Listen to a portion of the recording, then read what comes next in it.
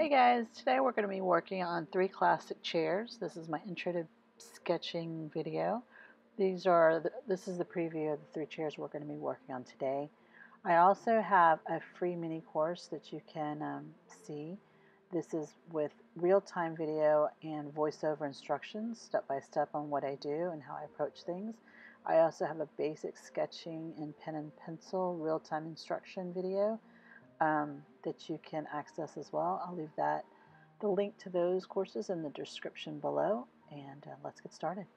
All right, first up is the ball chair. So with that, we're going to start with a basic circle. Then you're going to think about the center of the circle, draw a center guideline, and use that center guideline to help make sure that your form is symmetrical. So I usually use very loose gestures when I'm drawing or sketching, because this isn't going to be like a final finished work of art. This is just for me to get to know this chair, this form. And for interior designers, you basically want to keep sketching and draw the things that you like, the things that you would like to include in a room. It's almost like you're creating a visual library of all the things that you like and the things that you can draw, so that when you're sketching for your client or sketching an idea, you can quickly think of, I know how to draw this chair, I want this chair, and that's why you practice sketching. But this is basically how I approach anything that's curvilinear in form or spherical in form. I draw a center guideline, and now that I've added all this shading on top of it, you can't even see my guidelines. It kind of goes away, and so that's why you want to use that center guideline, both vertical and horizontal, so you can keep your forms level and upright.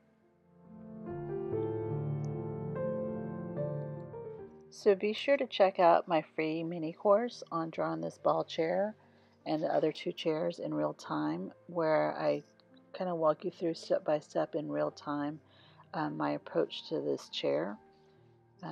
For those of you who are more beginners, you should check that out, because it's a free course and it's also in real time. It goes by super slow, so you can absorb it instead of this super fast time lapse one I have right now. Next up is the tulip chair. So again, I'm going to use a horizontal guideline and a vertical guideline. That way I can almost start with a cylinder form, so I can get my curved base and my curved top, and it looks like it's upright. I use that center guideline to do the kind of cone-like forms on the bottom and top, so that's symmetrical. And then I'm going to look and observe the arms of this chair. You're looking at positive and negative space, not just the positive of the chair, but the negative, that silhouette that the chair makes. And this particular chair has a very distinct silhouette, so you should be able to observe, the lines, if it's rising, if it's falling, if it's level, if it's leaning. So once you get your form the way you like it to be, then you can start shading in where you see it's dark or it's light, because that gives you a look that it's a 3-dimensional object instead of just a line drawing. I mean, you can keep it a line drawing if you want it to be, but if you want to show or indicate that it has some volume, then you're going to go ahead and shade it.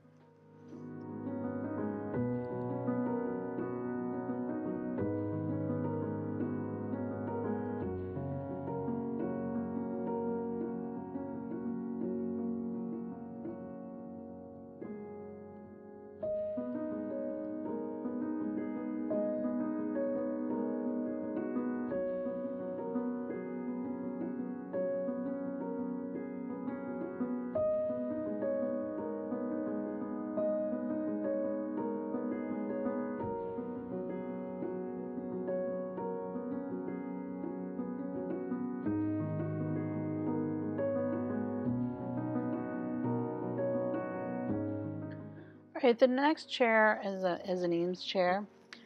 So we're going to start with the basic cube. So I'm drawing a box right now. And keep in mind, when you're looking at the furniture, you're going to see if the seat is level or if it's angled down like this particular chair. So right now I'm doing the back side of it, and again, you want to look at the positive and negative space when you're drawing these things, because the biggest mistake I see students do is they draw the chair seat as if they can see the entire seat and it's like a rectangle or square. But when you're looking at things in perspective, if you're looking at things, from a distance, you're not going to see the entirety of the seat unless you're Superman and you've somehow like hopped up on top of the ladder and you've looked down at the chair.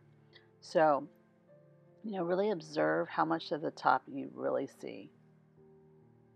And then, look at the negative space, look at the space in between the legs, which side is larger,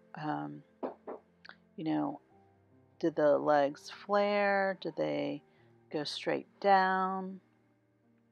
Is the seat equal front and back, or does it get wider in the front?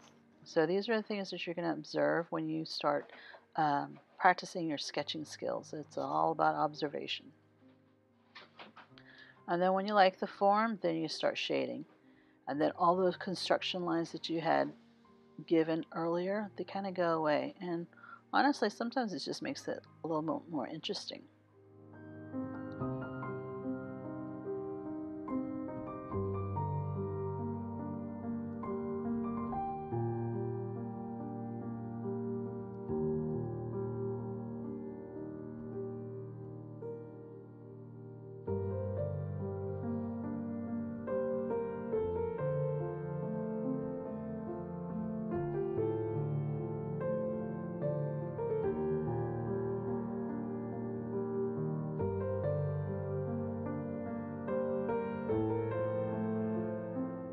Alright guys, well those are the 3 classic chairs that we've drawn today. I hope that helps you draw and introduces you to some beginning sketching. Make sure if you're interested to check out the free mini course I have on these 3 chairs so that you can get the real-time instructions on the step-by-step on how I do it, as well as if you want to look at the expanded sketching. I have about 16 items that I show you how to draw from beginning to end and the approach I take. Alright, I'll see you next time.